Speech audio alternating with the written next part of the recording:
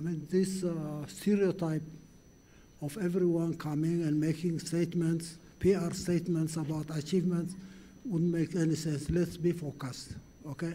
I will not talk about our achievements in agriculture, infrastructure, energy, water, and others. That will take time, okay? Now let's be focused. Occasions like this one, summits where people come, do their promotion about their achievements, and mostly PR exercise. Let's get out of this cycle, first and foremost, okay? I would like to focus on my own issue. Now people are talking about the resources of the continent, 60% of this endowment, 20% of this endowment. I mean, why can't you mobilize your own resources rather than extend your hands for handouts and charity? Is there a way of mobilizing these resources in the continent?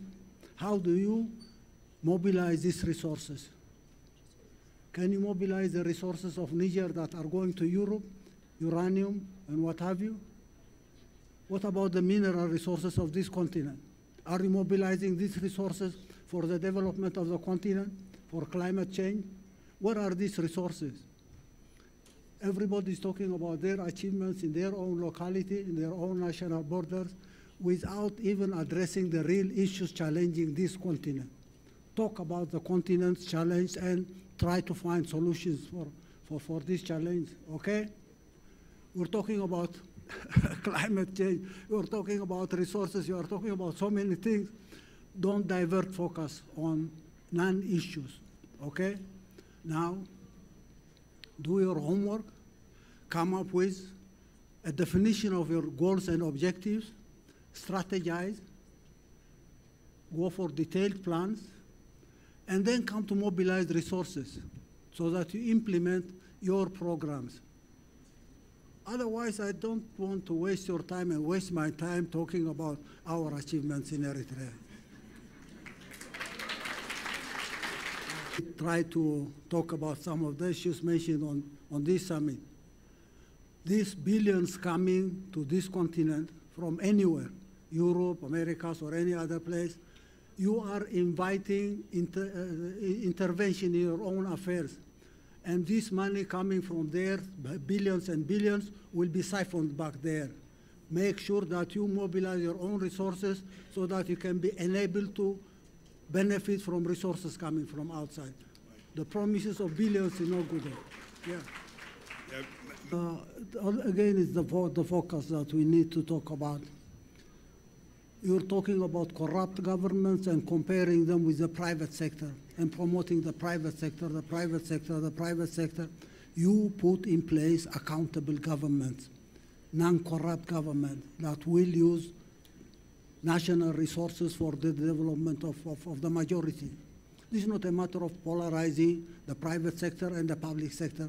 These classical arguments about the private sector, the public sector, that makes sense at all.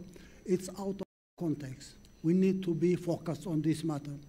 We can't blame governments and bring non-governmental organizations to manage our affairs. That is phenomenal. In Africa, go everywhere. Non-governmental government, non-governmental organizations are managing governments and discrediting governments and replacing them with what they call private sector. Can you imagine this makes sense to anyone? Now talk about serious things, okay? You want to implement programs, articulate your goals and objectives in the first place, okay? Strategize on how you can achieve these goals and objectives.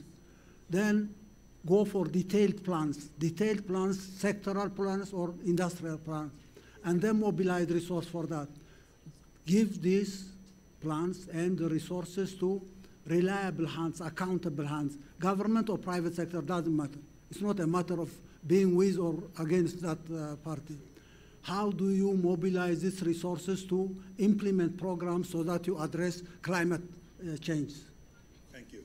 Yes, focus. Don't get us to some classical discussions about what the private sector can do or the public sector can do. Corrupt governments will not implement any program at all to talk about real government. Yeah.